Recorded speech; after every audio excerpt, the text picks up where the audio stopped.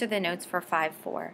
You're going to want to use the exploration that you already did and put that in your notes. That should be in front of these notes. Because I did not include everything. For example, the definitions are not in there and some of the other properties of squares and rectangles. So as we go through these, what I'd like you to do is try and fill them in yourself, and then I will come back. So here are some different other theorems that follow from the definitions that you had from the exploration. So I'd like you to try and fill these in. So push pause, fill these in, and then come back. Okay. All right, what you should see is this was from the last part of the exploration. The midpoint of the hypotenuse of a right triangle is equidistant from the three vertices. If you need kind of a picture of that idea, is, again, it has to be a right triangle, and it has to be the midpoint on the hypotenuse. So if it's the midpoint of the hypotenuse, I know these are equal. The distance from this point to this vertex is the same as this point as the midpoint to this vertex. And that also makes the distance from the midpoint to this vertex equal. So all of these are equal.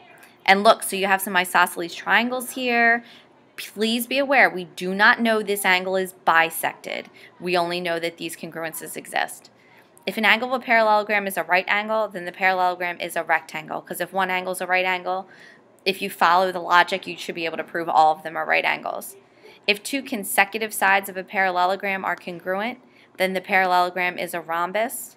Poorly drawn here, but what that's saying is, hey, I'm going to tell you these two are equal. Oh, well, if you told me these two are equal, well, I know opposite sides are equal. So then they must all be equal. So it's just kind of following from the definition of a rhombus. In the next one, it's always, sometimes, never. So once again, I would like you to please work through these yourself and then come back and check your answers. So please push pause now. All right, coming back.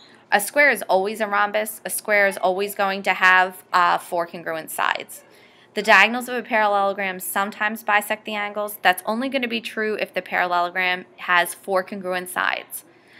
A quadrilateral with 1 pair of sides congruent and 1 pair parallel is sometimes a parallelogram.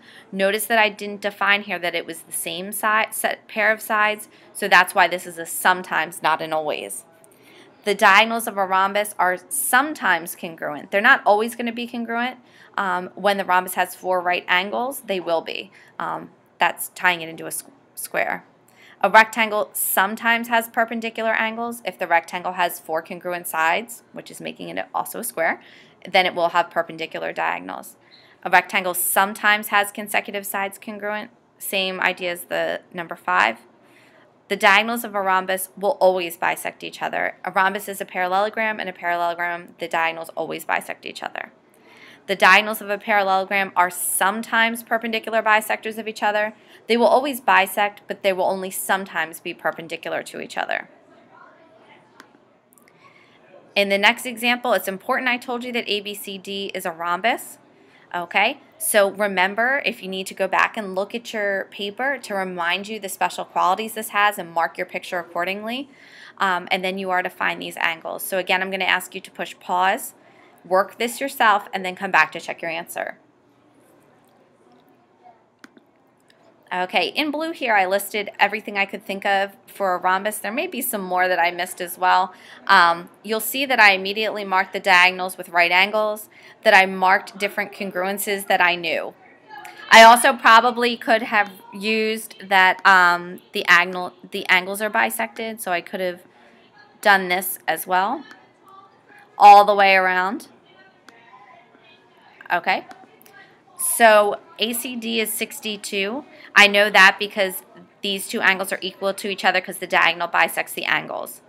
Angle DEC is 90 degrees because the diagonals are perpendicular. Angle EDC, well, if you look at this as a right triangle, I know this is 90, I know this is 62. So when I subtract those from 180, I get that EDC right here is 28. And for angle ABC, well, if this is 28, so is that by alternate interiors. These are congruent, so that's another 28. 28 times 2 makes angle ABC 56 degrees. You could have done that in a different way too, but that was one way to do it. Okay, in the next 2 examples. Okay, here's one. Again, if you have the printout, here's the other one. You can push pause if you need to see these. Again, I would like you to try them yourself, and when you're done, I would like you to check your answers. So push pause now. Okay, to go through these, this is the right angle. Since I marked AM and MB congruent, we know M is a midpoint. Since M is a midpoint on the hypotenuse, it is equidistant from the 3 vertices. And you'll see I added this marking in here. This is one of those theorems you guys are going to forget. You're going to try and prove 2 little triangles congruent, and you can't. So please be careful, kind of highlight that theorem, because you do tend to forget that. So you can see the congruences I marked. So I think it's pretty clear. MB is 7 because they were marked congruent. AB is 14 because I need 2 7s to make that. And then CM is also going to be 7 because it is equidistant. M is equidistant from each vertex. The same logic follows here. AB is X, so the whole thing is X. So AM is half of X, and so will all of these will be half of X. Down here I told you it was a rectangle. So a couple of important things here. We know all the angles are 90 degrees, and we know that the diagonals are equal, the entire. So PN and MO are equal. So angle PON is 90 degrees. Definition of a rectangle, we would know that. Angle PMO is going to be 61 degrees. I know that because this is 29. In black, that was told to me. So 90 minus 29 gives me 61. I know PL is 12 because a rectangle is a type of parallelogram and diagonals bisect each other. So PL should be 12. And I know MO is 24 because in a rectangle, the diagonals are equal. So if PN is 24, then MO is also 24. Okay. One last piece you may be interested in, the cheat sheet. This is your Chapter 5 cheat sheet available in Canvas. I want to show you this graphic here that's in your cheat sheet that may be very helpful. It shows you that this is a quadrilateral, and then there are 2 special types of quadrilateral. We're going to be going on to this little leg tomorrow. But over here we have, these are all the things that are true for a parallelogram. A rectangle and a rhombus are a type of parallelogram. So they have these special properties, but also all the ones above them. And then you have the square, and the square has these properties, and the rectangle, and the rhombus, and the parallelogram.